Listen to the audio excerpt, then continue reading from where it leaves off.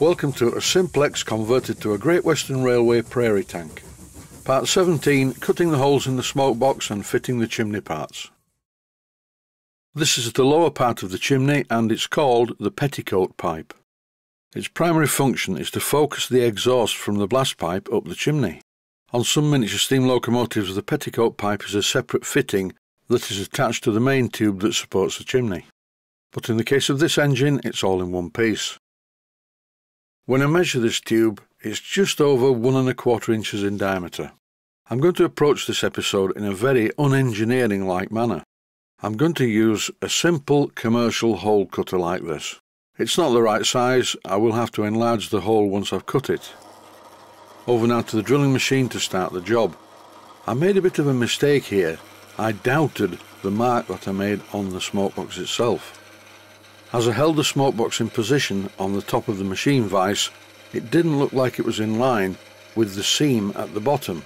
However, this is not a problem.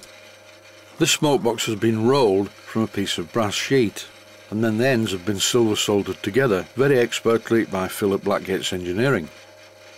This silver soldered seam underneath is very neat anyway, but I would like it to be more or less in the centre for when I drill the larger hole underneath, which accommodates the blast pipe and the steam inlet pipe.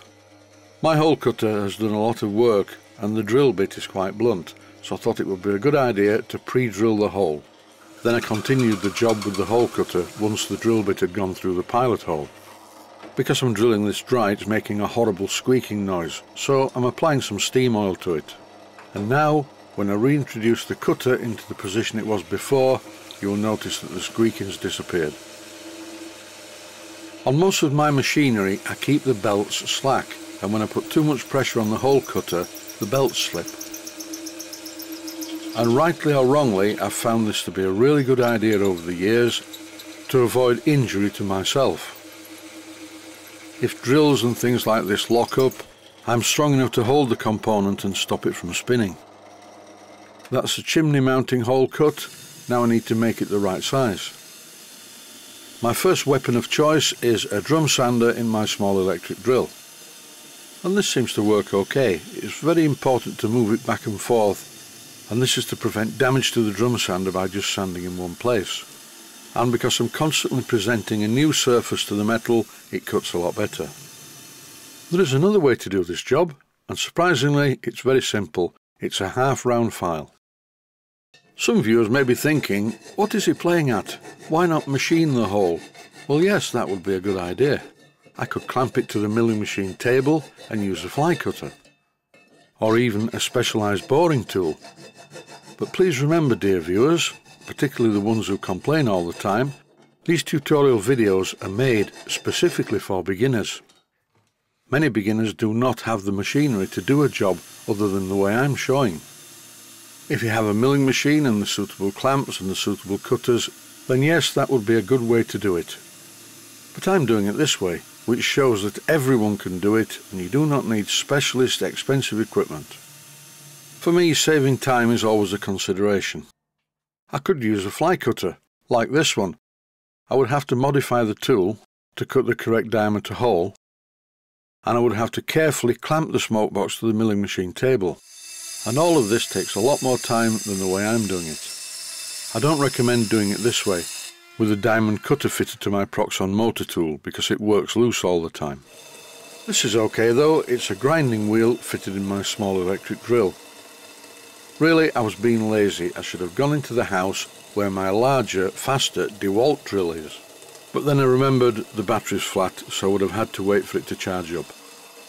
To be honest though, this is working fine. In this clip you can clearly see pieces of metal being removed. Time for a bit more filing. Why am I going back and forth between different tools? Well, I get bored easily. Enlarging this hole did not take too long. It took maybe half an hour. Here's the final cut where I'm removing the burs as well. And now the chimney mounting is almost a perfect fit in the hole. To confirm that the position was correct, I fitted the chimney. And here it is, sat perfectly on top of the smoke box. Time now for a quick bench clean using a broom. Here's a piece of brass that I removed from the cutter. Now it's time to cut the hole underneath the smoke box, which needs to be a bit bigger. The way I normally do it is to drill one large hole underneath the smoke box. And when everything's fitted together, I make a special plate which fits around the blast pipe and the steam inlet pipe, and with the help of a suitable sealant makes this area of the smoke box airtight. The smoke box needs to be airtight at all times when you're running the engine. It is the effect of the exhaust steam coming from the blast pipe going up the chimney that draws the fire. But unless the smoke box vacuum is correct, the exhaust blast will not draw the fire properly, and the engine won't steam so well. That's the bottom hole cut. You can see from this clip that the seam is not in the centre. That's because I didn't follow my gut instinct and drill the hole in the top part of the smoke box where I marked it in the first place.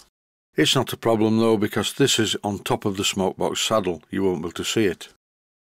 In this clip I'm using the drum sander not to enlarge the hole, just to deburr it.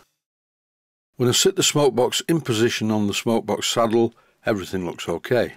Depending on the final position of the smoke box when I fit the boiler to it, I may enlarge this hole in the area where I made the felt tip pen mark, just so that it doesn't touch the steam inlet pipe. When I fit the boiler loosely in position though, it's looking okay. And that's about it, a very unengineering way of making holes in the smoke box. In model engineering there are many different ways to do the job. And as long as the end product is to a good standard, that's all that matters. Stay safe, stay well, thanks for watching, and I hope you found it useful.